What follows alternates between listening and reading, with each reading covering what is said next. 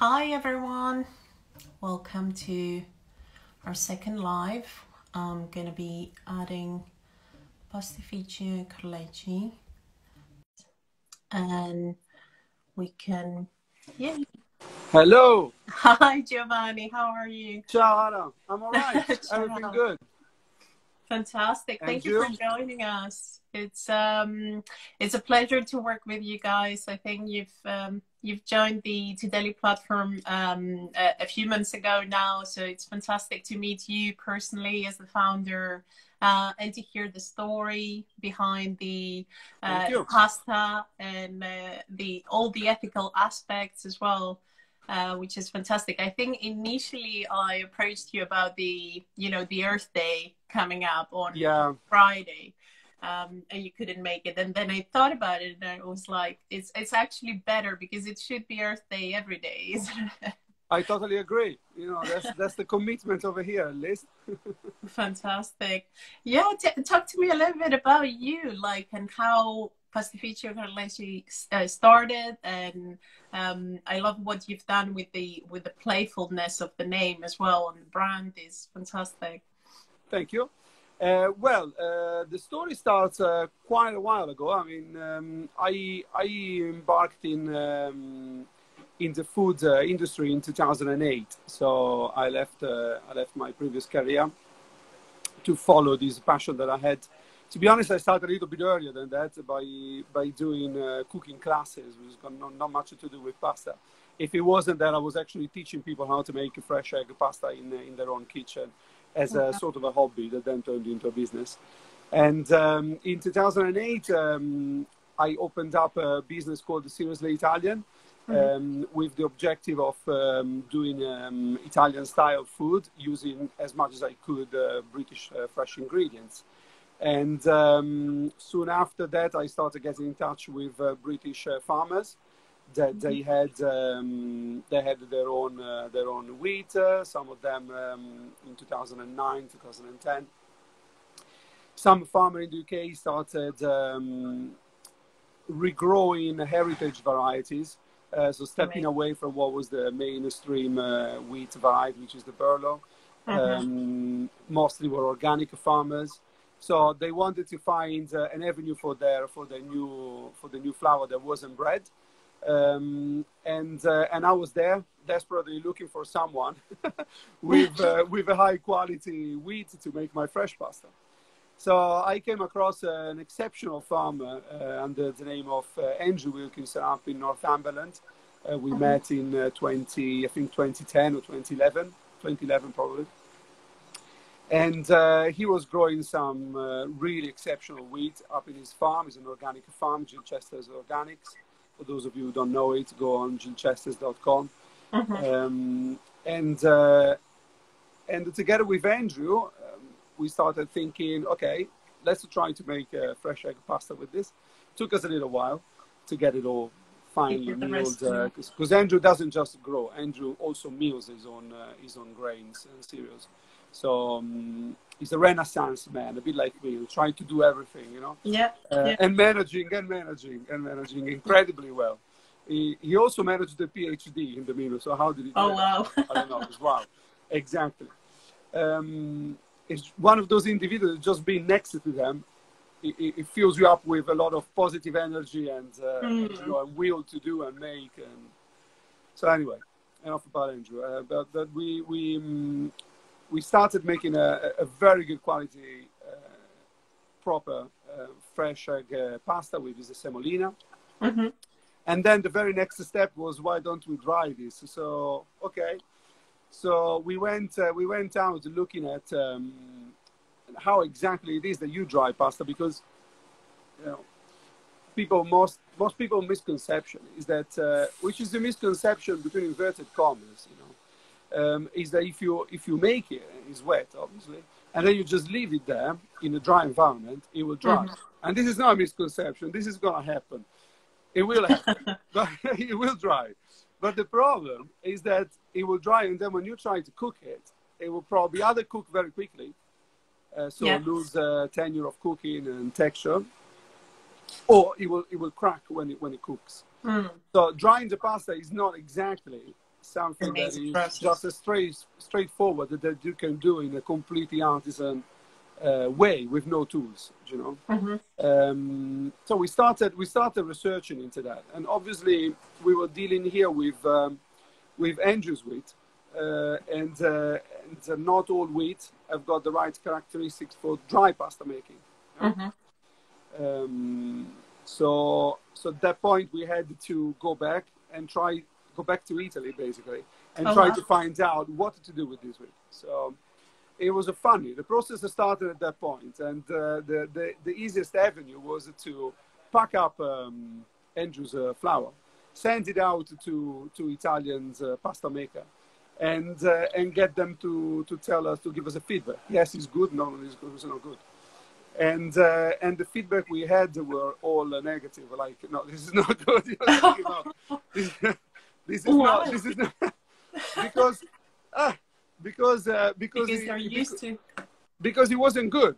To cut the long story short, it was not really the right kind of for so many reasons. You know, like the wheat itself, the way it was milled, it was a stone ground, so that adds a lot of specks, impurity, dirt, ash, you know, you name it, is in there. The actual quality of the wheat, and then maybe it was just a simple fact of, you know, how economical it was to actually produce dry pasta with it. So you have this wheat which is not 100% ideal for it. So you have to start retuning your drying process or your formation process. So it gets really artisan at that stage where you're really trying to make this work. And that's when they probably just came back to us and said, this is not worth it. Just not, you know. What did you do? Well, we kept trying. We kept trying until eventually we came across someone that said with a spelt, that we knew the spelt was our best bet because there was some literature explaining that spelt had a different gluten structure that was more suitable for pasta making, and there were some sub varieties of spelt which they performed well in the dry pasta making. Which kind of dry pasta, which process, which recipe, we don't know, but they performed well. So we thought, okay, spelt is the one to go. And eventually we did get some positive feedback. Somebody probably tried a little bit more than others, and said, yeah, you can do this. It's quite a long journey, but you can work on it. So we went ahead and bought not even what I would say is a dry pasta production line, you know, just literally half of half, you know, almost a laboratory, and we started experimenting, not having anything to start with. We started literally going with our own sense, and it was a quite a process of trial and error. So how long did that take? That started in 2019 or earlier? That took a very long time, but that started, let's say, in 2013. Oh wow! Maybe 2012. We had some good results in 2013 that I wasn't happy about, but we submitted the pasta to the Great Taste Awards, the Guild of Fine Food, to get a feedback to see how not good was this pasta, and we got awarded the 2 gold stars. So clearly, I had a misunderstanding of what was considered good enough or not good enough, or maybe I was overcritical about the product that was coming out. But in any case, it was we then got, both me and Andrew, I guess, we got sidetracked in different direction, you know. He had his own his farm is an exceptional farmer. He was also studying on his PhD. I had this other business, he was in Italy, that was performing very well, and it was quite an exciting moment. So we not exactly parked it there, but we worked towards building better tools, a better extrusion process, that allows us to mix the grain and hydrate the grain much better. Because these are stone ground as well, so there's a lot of fiber in it. And to get a better product, get rid of some of the defects, like the white dots. People don't really look at the white dots, I guess. Yeah. But you can have small white dots in the pasta, and those are little micro areas where the hydration didn't happen thoroughly. So those ones they then release the starch more than they should in the water. They might actually cause a crack, or they might break. So it's a defect as well as visual. It's just a defect in the making of it. So I got obsessed about getting rid of the white dots, without going crazy on the milling process. Because there's an interdependence here. Which, to get the right product, you start in the field, and then the milling is a big chunk of it, and then there's everything that happens in the actual manufacturing of the pasta and drying it. So all of that, and we went through a very slow process of making it every now and then, as soon as there was some news or some new idea.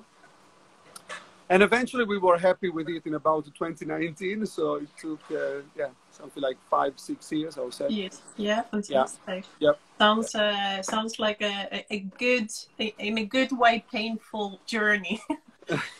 Because you ultimately, I mean, I've tried the product and it's fantastic, and you work with multiple restaurants now, I think, and with so many people out there, people like me have cooked with it, so it's definitely a good product. I can put a thumbs up, a personal thumbs up. Not that it means a lot, but it would be like, so how long does it take now then to dry the pasta? So it comes in, and then, because you still follow a very slow process, don't you? Yeah, we have to. We have to. It's we have to. We don't have to. But I would think that you can do the pasta with in two different ways. Yeah, in a way is pretty obvious. If you raise the temperature, you extract more water. So provided that you raise the temperature and you allow the pasta to dry properly. And properly means that you take water out and you allow the pasta to reabsorb a part of it. Yeah? So it's a process that you try to extract the water from the center of the pasta rather than from the surface. It happens through the surface, but you try to extract it from the middle. So this way is how you do it. Obviously, if the temperature is higher, you pull out more water from the core of the product, so you dry it faster. Or if you keep a lower temperature, the process is a lot gentler, and it allows the product to strengthen more the fibers of the gluten and being more compact and more resistant as well to the cooking, to the stress of cooking. And not release as much starch. The point is always not to get the nutrients out during the cooking process, exactly, or not to lose them by using an incredibly high, very high temperature while you dry it. And I reckon that with the type of grain that we use, and being conscious of the real effort that happens in the field and in the milling process, it's nothing but natural that I don't allow this grain to go through a very stressful process and then lose some of the goodness in terms of taste and nutritional value that could well happen if you use a high temperature very suddenly drying process. So our process is a slow process that stays below the 50 degrees. That's the seating that we have. And it depends on various different elements. It depends partly on the grain, and most than anything on the shape that you're drying. So that goes into how is the shape constructed? Is it just a hole in the bronze die and the pasta comes out? No, it's not. There's a lot of engineering that is applied to the construction of these dyes and Yeah, how no, they're made. I mean, I could never imagine that the shape actually changes things. So that's absolutely insightful. Yeah, yes, the shape is very important, and so I think that, I mean, how it all started. It started over there, but it's a constant starting. This is a pastificio that, I mean, effectively we opened this Pastificio Carleschi at the end of 2019. Very lucky with the COVID and everything else that happened straight after. So, and also with the harvest and the farmers, and you know, the milling, the supply chain. I mean, we had them all, I think, pretty much. Now the energy price, so everything that could happen happened, and that slows us down a little bit. But in a way, it was good, because one thing that we thought we knew how to make pasta, right, when we started. But it's a constant starting. So it's a constant trying to improve, changing, it's a constant evolution. And we are now, I think, in a process where I reckon we are defining our own identity as a pasta maker, you know. And what I find, I mean, you're originally Italian, aren't you, Giovanni? Yeah. Didn't the accent give it away a little bit, maybe? Well, mine is Greek as well, so I'm sure there is there are some accent flavors there. But when I guess nowadays when you source the grains as well, you're sourcing more than one, for sure, from what I've seen. And you've mentioned ancient grains as well, and I quite like the collaboration you recently had with a local farm, and generally you've been an ambassador of sourcing local grains. So even though the pasta is, let's say, influenced by your origin, is very much British. So I think it's important to highlight that, and highlight the, you know, what have you learned, if you can share anything about collaborating with local farms and the importance of, you know, incorporating ancient grains in our nutrition and in our meals. Yeah, well, I hope you can hear me, because in the meanwhile, something started in the back. It sounds like an air compressor. You should Giovanni is actually. Well, it's a learning process. I wish I could collaborate a lot more directly with farms. Yeah. I think they're cleaning something with an air compressor, so maybe got a little bit. Yeah, Giovanni is actually. I should let everyone know that Giovanni is at the place they're making pasta at the moment. So if you hear any noises because of that, but no, it's fine. Please go on. It's fine, yeah. Yeah. Well, I wish I could collaborate more with the farms directly, and I reckon that there will be more opportunity to do so in the future, because I have noticed, from my little view of what is happening in the farming world. I'm not a farmer, but I've seen that there are farms that are interested in added value to the product. So to grow it and milling it straight away, so that they have that, and now they have the grains, but they also have the finished product, the flour.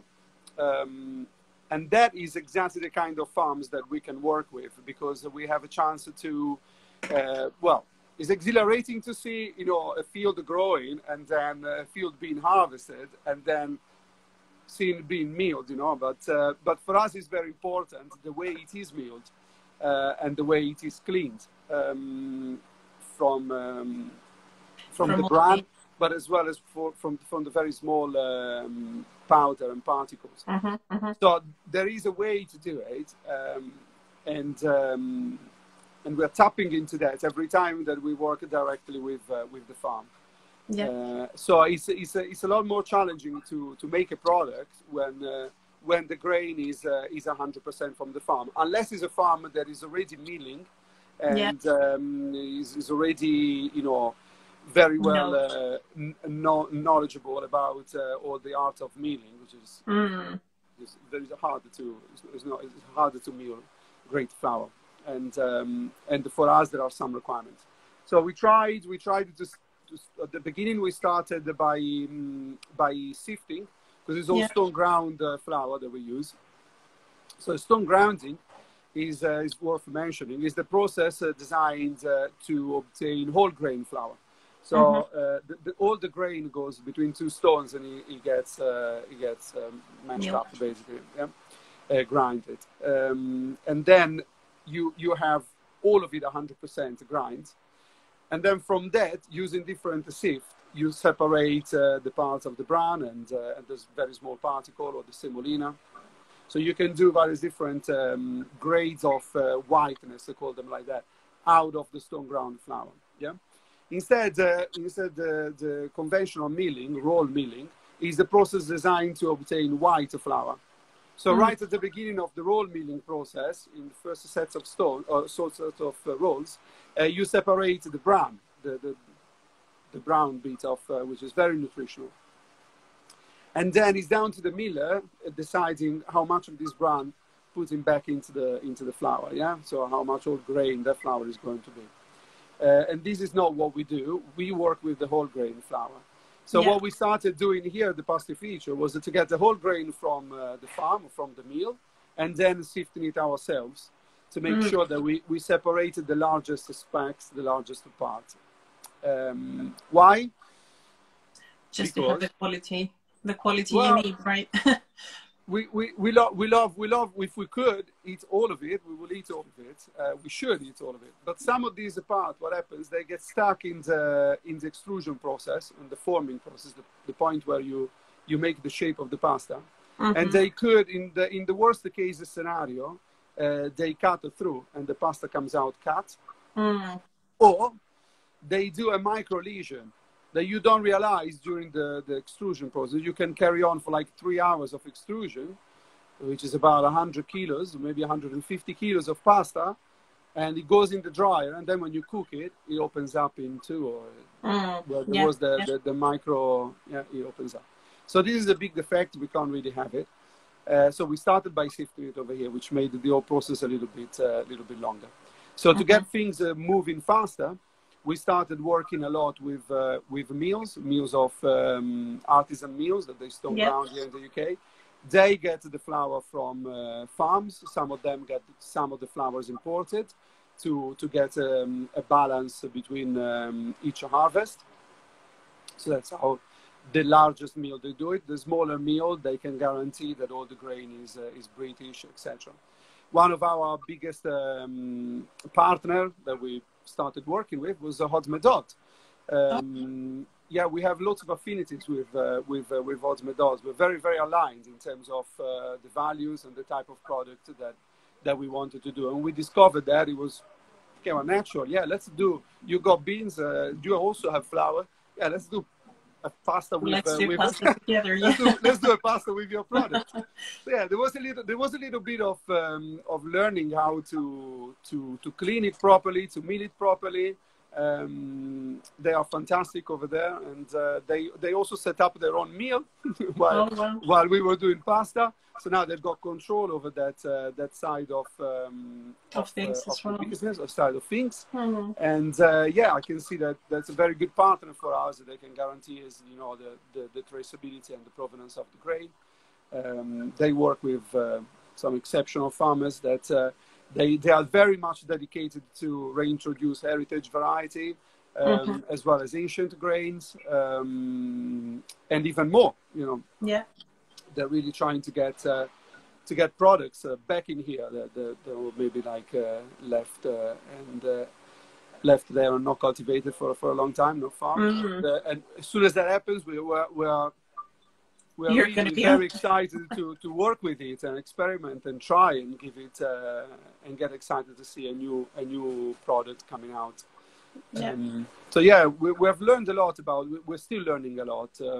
We have a session almost booked in a week or two, which I'm really looking forward to, where we're gonna meal together with one of our farmers. So I'm gonna be there milling with them, which I'm really looking forward to that, because I've been participating, but always You just should film watching it, that for seeing it. sure. Yeah, never my hands on milling. So also the Vincenzo, which is the guy that runs the production of the pasta over here.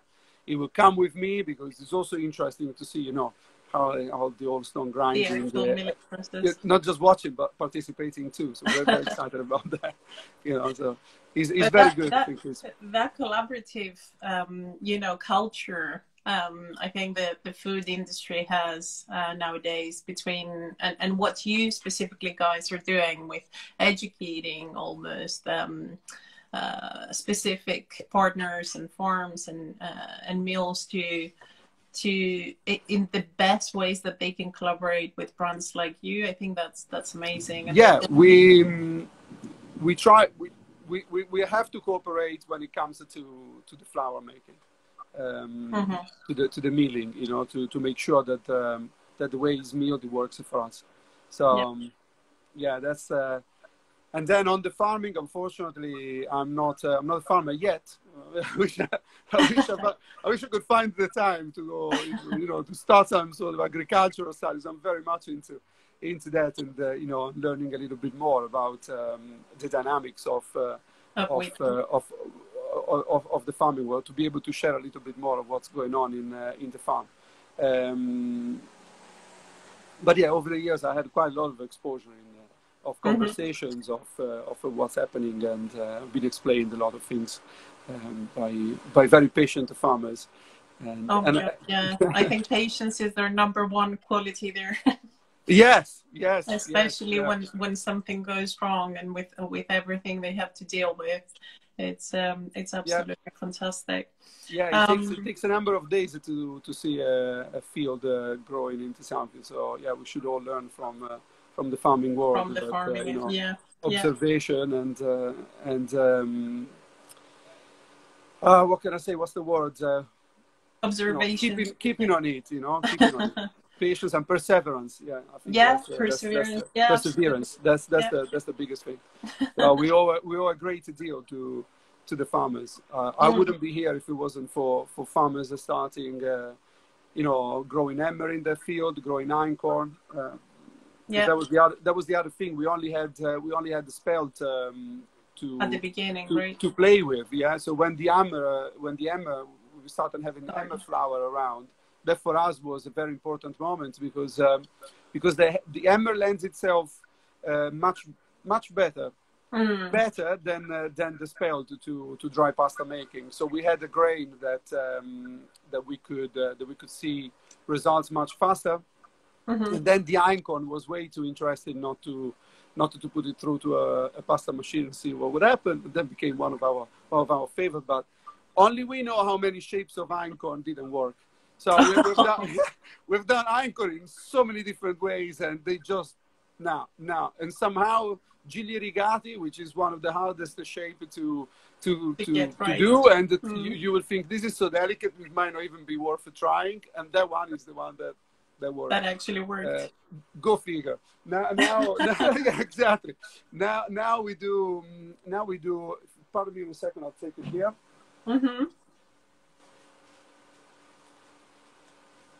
Now we do these ones.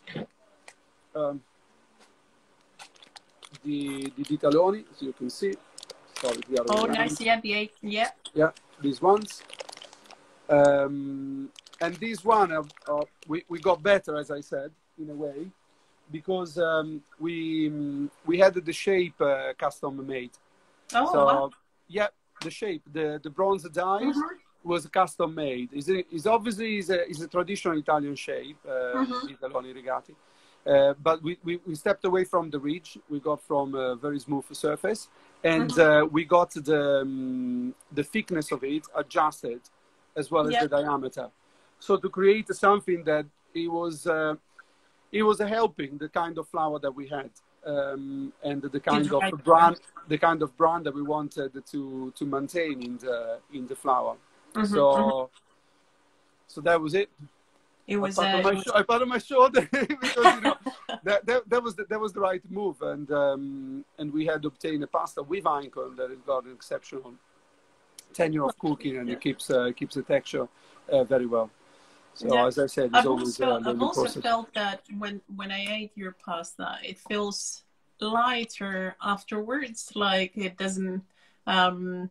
I don't know how to express it in more kind of scientific words, perhaps, but it does feel like you do feel the difference, like from a very traditional, from a very not traditional standard pasta that you will buy from somewhere else. And something I guess that's really important. I mean, for us in what you guys are doing is how you also package it, Yeah, the packaging. which is important because you have two ways out there. I think one is the bags, like which would be interesting to know whether you guys are still doing it, the cloth bags, but also your packaging is biodegradable, if I'm not mistaken, and compostable. So No, it's compostable. yeah, Slightly two different things. yeah, We have we pack the pasta in just one word on the spelt. There's a spelt farm in Somerset, Sharpan Park. yeah, They've been championing the spelt in the British market, organic, and they say that the best way to describe it is that it keeps you going for longer, and it's true. And there's got to do with the glycemic index of these grains, both spelt, emmer, and einkorn. So they are easier on our digestive digest, system, yeah. and they get broken down slowly. So especially if you have with the fiber rich, or if you have them whole grain, you have something that really keeps you light and it keeps you going for a longer time because it breaks down slower. It doesn't give you that peak of that you do unfortunately have with more highly intensive farmed wheat. Wheat, yeah. So that's a benefit that comes from the grain. I reckon that having a low impact drying process, it helps maintaining the right balance, which is the balance that Mother Nature chose for those grains, and we just try not to alter it. We try to transform them into something that you can add and you can adapt it to whichever diet you're following, whether you're vegan or you want to have them with meat, you want to have all balance in a plate. You can have it in a shape that lasts a longer time, because our pasta lasts a year and a half. Well, the whole grain flour will last 6 months. So we extend the shelf life without altering the nutritional balance and benefits that you have in the grain. So that's the idea, and I reckon that that's the most sustainable element of what we do. Coupled with that, there is the organic farming, the choice of ancient grain, which in Italy they all call farro. So all three, spelled emmer and einkorn, we call them with the same name, right? And the reason for that is because the farro was the grain with the hull. So these grains have got a natural hull that protects them. So to cut a long story short, because of that and other reason, they're more resistant to change in the climate. So even if they are not organic, I suspect there will be a lower input in the farm that they needed to do in terms of pesticides, etc. So ancient grain is always a good choice, not just for the micronutrients and the fact that they've got a lower glycemic index, but also because they've got a less impact on the environment where they're farmed, especially if they are organic. So those are the major sustainable elements. We thought it was important to couple it with the packaging, and that was challenging. I defined that choice as a very challenging choice. So the easiest way to do that was to take a paper sack suitable for food, stitching, cotton stitch it, and done it. Luckily for us as a human race, there's these amazing people that they are opening and restarting this concept of you buy what you need, which are the zero waste store, and try to cut down on packaging. And for us, they were a natural avenue for our product, because the first thing that we could do was to put them in paper sacks. So we contacted them, and they were really, really happy to get a British pasta so it would not travel from God knows where. With traceability, organic, whole grain, so less zero waste, and in paper sacks. So we started working with them, and we still do, and we're still is our natural customer. Then there is the customer that likes to pick up a product from the shelf, which is the majority of us. Yeah. So for those, we were looking for something that it was not paper, because paper is not exactly a barrier for humidity. So the humidity can actually come in from outside the paper bag, and the pasta is like a sponge. It absorbs. If there is a little, it's like a dog, a sniffing dog. You know, if there is something there, it's gonna go. So the pasta, if there is a bit of humidity, the humidity is gonna get into the pasta, and then it will crack it. So it can ruin it badly. It could have mold. It could have yeast. It could have all sorts of way to degrade the product, as well as cracking inside. So we needed something that was a good barrier, but it wasn't plastic. We found this material, which was it's called NatureFlex. NatureFlex is certified for both industrial compostability and home compostability. The certification he has for home compostability is given by a certificate body called TUV in Austria.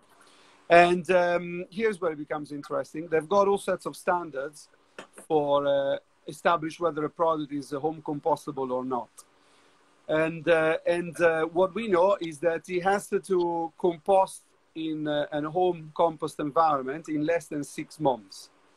So this one composts in less than 6 months. How faster? I cannot tell you, because what I've been told is that it all depends on the level of humidity and the kind of bacteria that you have growing in your own compost. Said that, if this packaging is not really ideally a packaging that you want to put into your dry waste or kitchen waste, because that is going to go to landfill, and this packaging here is not designed to compost in landfill. Is probably eventually gonna break down much faster than plastic, but is not really the avenue designed for this. That's a super sensitive issue, and thank you for touching it. I think it's important for everyone to be aware that, you know, when you read on the packaging that it is compostable, there isn't, you know, guidance as to what to do at the moment, but it's definitely good to keep those separate, don't put them in the general waste bin, for sure. Yes, this is one of the things that's one of the things that I've always been, you know, pondering about, because you do have a limited space. Okay, so this is compostable on its own. It has got no ink inside, and so we thought of putting a paper sleeve around it, which is recyclable. So this goes in the blue bin to be frank. How big is this? Obviously, clearly, the smaller it is, the less material we use, the better it is. How many information do we have to put on this sleeve, and how many information will the? So we can put the information on the web. That also is a bit of a thing. I mean, how many people are going to go to the page? So we thought them all. I thought about having what is it called? Not a barcode. Having a sign, having a sign or something that says. But no. So we limit ourselves to say that the bag is made in Britain, which I think is important, because there's a bit of a circular economy having to do with the creation of the bag. And this is certified as fully compostable in both industrial and home composting environments. So it doesn't say. And it is certified for marine biodegradation. So that means that it biodegrades in the environment. You're not going to see this material washing up in the ocean. On our ocean. Exactly. Say that this was very challenging packaging to work with. You know, the sealing it was challenging. We had to adapt to a different style of sealing rather than this one with the lines. Handling it in our factory, because it's a material that reacts just like the pasta reacts to humidity. That's why it's compostable. So if it's not handled properly, you know, it might shrink a little bit. It doesn't alter the pasta inside, obviously, but then it looks like it has composted a little bit already, and that's not a good thing. So you know, we had to keep the temperature. We have to keep temperature control also in the storage that we have for the pasta once it's packed. And we had to adapt, basically. It's been a bit of a learning curve for us. Yeah, I can imagine. I don't think this is. I don't consider this the final point of our journey. I mean, this is how we started. We have improved this up to optimize the use of this particular material, but this is not to say that there's not going to be better material out there in the future. It's something that is very important at the moment. A lot more companies are working on it, and I keep asking and talking with whoever supplies our bag and around in the industry to see if there is something that is better than this. And there are projects that we've been doing. We've been even working with one packaging that you put it into boiling water. So this one is edible and dissolvable. Yeah. Yeah. So this is a packaging which provides just as good as a barrier as this one to humidity. You can actually cook it together with the pasta. And I had it, and it's fantastic. It looks amazing too, and it's made here in the UK. It's a British idea from beginning to end. The problem is that there isn't yet enough production of this film to make it suitable for commercialization effectively. And we're there. We're pondering whether we're going to do a smaller line of edible packaging. Just to reinforce our values of how important it is for us to follow the product from the beginning right to the end, to what happens as well to the packaging. I think you're at the forefront, almost leading part of that dialogue. So even if it is, you know, a small sample line of what it could be, I think it would be fantastic for people to see that and start becoming more familiar with the concept and the idea. Because just eating our packaging has not been in one of our we're not familiar with the concept yet, so it would be interesting to see how people react to that. That's one of the things that we were discussing with that idea was the edible side of it. Stepping away still from the edible element of that particular material is the fact that that is biodegradable. That is far more compostable than this. It's a completely natural material that maybe if it goes into landfill as well, it will just break down in a few. It will just break down much faster than Nature Flex. Oh wow! I mean, you guys are doing all of the exciting stuff that we wish every single supplier could cover all the elements that you're looking at. Giovanni, it's amazing. Thank you. Yeah, I mean, it's organic, ancient grains. You're looking at the packaging. You're working through the quality of the product again and again, keeping the nutrition, all the nutritional elements as much intact as possible with the drying process, and working with mills, independent mills, and farmers as much as possible. I think it's all great, and we are delighted to have you on board on Todelli. And I think we can keep the dialogue open and keep on discussing how we can bring even more suppliers to use, you know, compostable packaging. I think people are struggling because there isn't a network necessarily. As you said, you were fearful enough. You had the will to find the solutions throughout, but I think there are a lot of businesses who are struggling to find the right approach. And we can help them perhaps by opening up a conversation around the subject. So yeah, let's keep the dialogue open. Yeah, one of our luck, a good factor for us was that we did take a lot of time to develop the product before we opened up here. Then obviously, once you start producing, there's a massive teething process to go through, because, you know, new factory, new quantities, handle the environment changes in the pastificio. I mean, learning how to exactly handle 200 or 300, 400 of this you needed to close. So there was a lot of teething, but at least we started with that product. We started by packaging like that. It becomes a lot more difficult to change once you've got a machine that is working with and is used to work with one material. So for us, it was a good thing to start with this right from the beginning, and take that decision from day one. So if we don't have it, we just stick it to the paper sacks until we get the material that we want, you know. And I can see that we've got lots of ideas, and Pastificio is working a lot on new projects.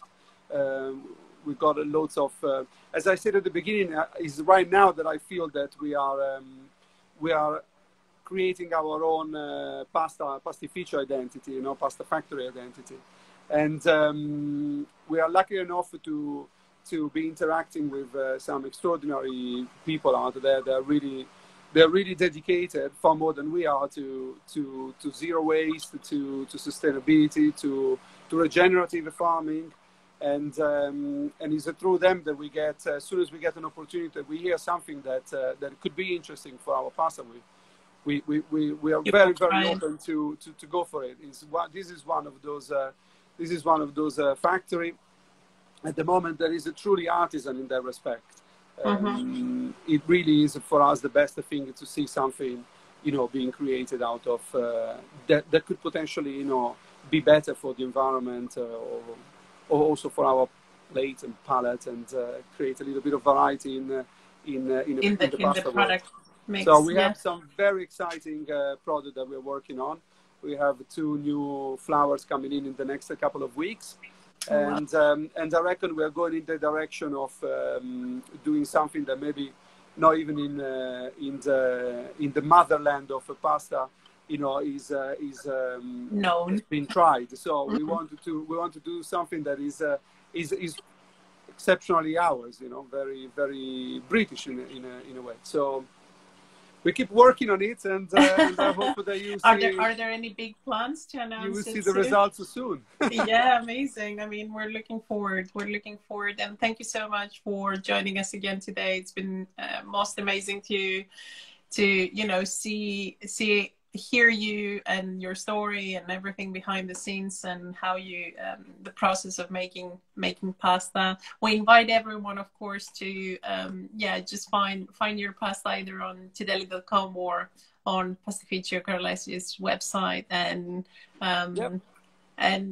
let's connect again soon. I'm looking forward to hearing all about that new product and seeing you at the mill as well. Yeah. Whenever the new products, hopefully in the next month, we will have something very exciting to present to all of you. Thank you so much, Hara, everyone there at Todelli, for this opportunity. It doesn't happen very often to be able to coordinate things like this. I really truly enjoyed it, and that's it. And I hope to have another chance to have a little audience to talk about what we're doing, because we love what we're doing and we love talking about it. I know you should. It's a fantastic story, fantastic product. Thank you again so much. Grazie. Have a lovely day. Bye. Bye everyone. Ciao. Bye all. Bye. Thank you.